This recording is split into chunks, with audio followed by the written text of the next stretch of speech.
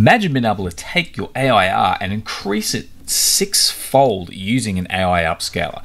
Well, today I've actually got a hold of Gigapixel AI by Topaz, and it is absolutely amazing. Now, all we need to do to get started is I've got Gigapixel open, I can click Browse Images, and I can start looking for images to upscale.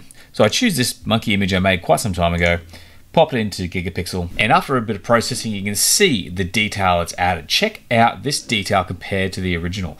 If I actually move over here, I've got a little grid I can move. If I move that over toward the eye and leave it there, you can see the deeper detail it's added to the skin. It's actually using AI to fill in the lost detail when it's actually enlarging the image. And I've got this at 6 times, so it's actually 6 times the width and 6 times the height of the original image. The cool thing is you can actually download this for free and just try it out yourself. You just can't save until you've bought a license. So we'll pop a link in the description below. I highly recommend checking it out and just having a play, because you can get some really cool results with AI art using this. But moving on to some of the settings. So I can actually just move this around, and I'm going to edit out the weight so you can see what happens instantly.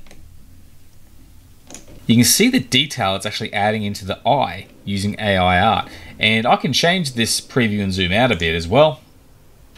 So it's taking this image, which is pretty pixelated. It might be hard to see in the video on the left here, but you can really see how much is really increased. And if you're looking to print or produce larger versions of these images, this upscaler is absolutely incredible. And you've actually got a bunch of settings. So like I said, over here on the right, I can scale it, or I can just change the width or the height.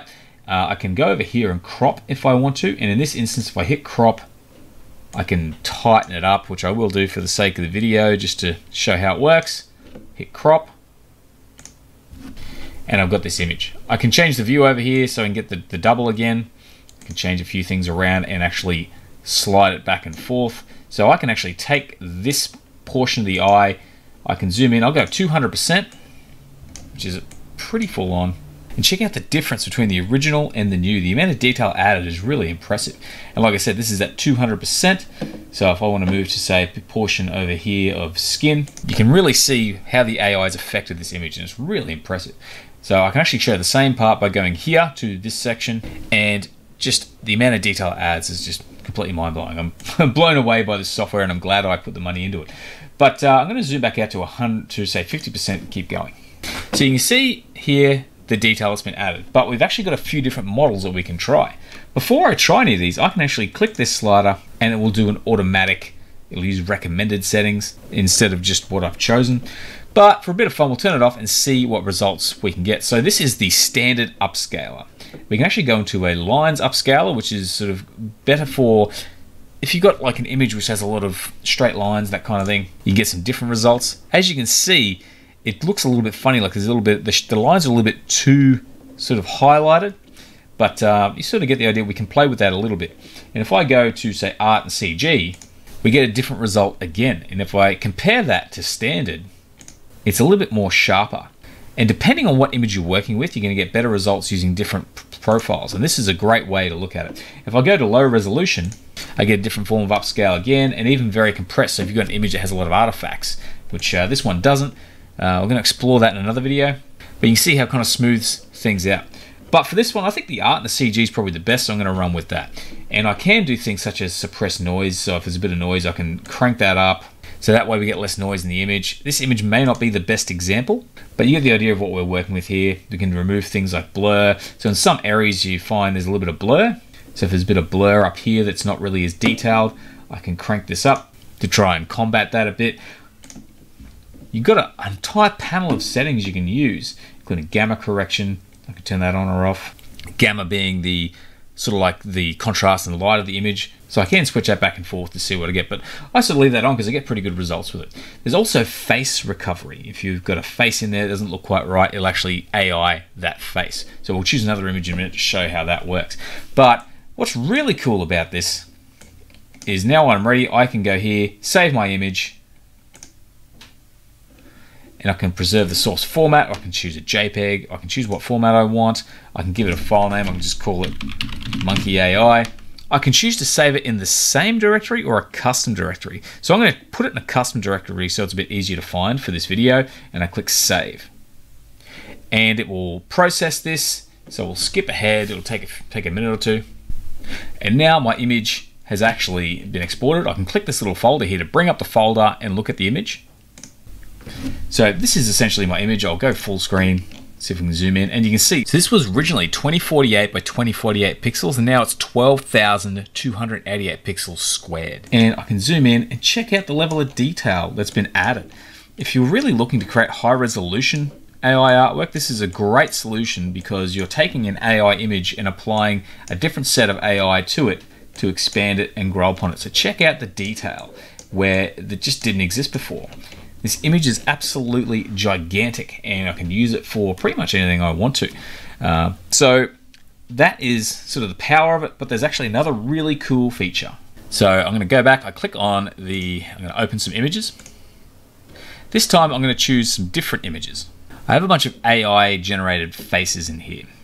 And it's not going to be perfect, but we can get some decent results. I'm going to choose some of these. So if you look down the bottom here, I now have a list of images. And what I can do is I can batch process. But I've chosen faces so we can actually use the face recovery as well.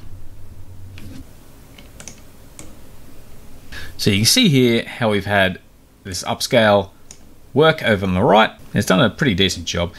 Now, what I can do, since I have this list of images, I can click on different images to try. So I might have this face. I can see the preview at the top right. I can choose one of these other ones.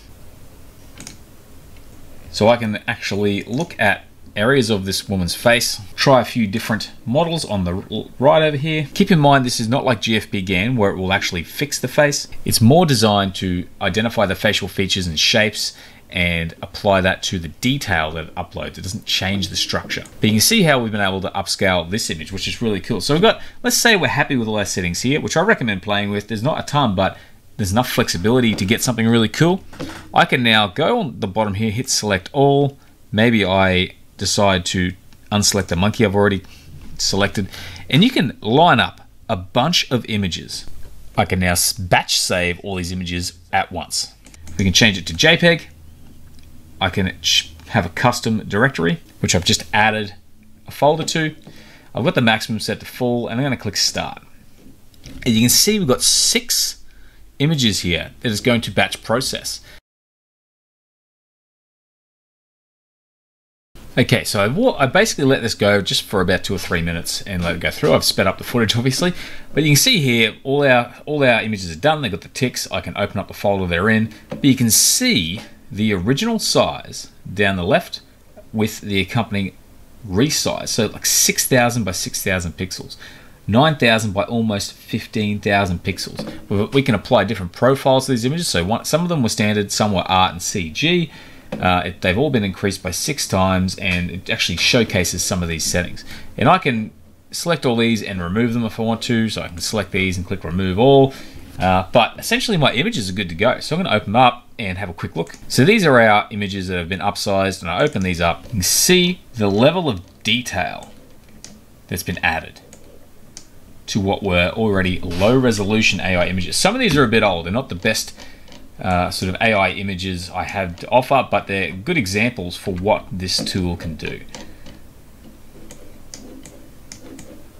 So it hasn't handled this one as well as I'd hoped, but it still looks pretty good. With a few profile changes, we could work with it.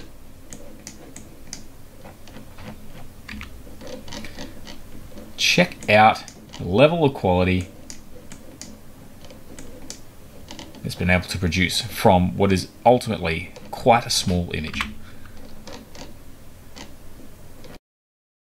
So that is basically how Gigapixel works. I do also recommend checking out Photo AI. I'm going to pop some videos on the screen now to show you how you can use this for photos and other images, not just AI art, but also checking out Photo AI, which is a few other bits and pieces. Yeah, going to be reviewing the full Photo AI suite.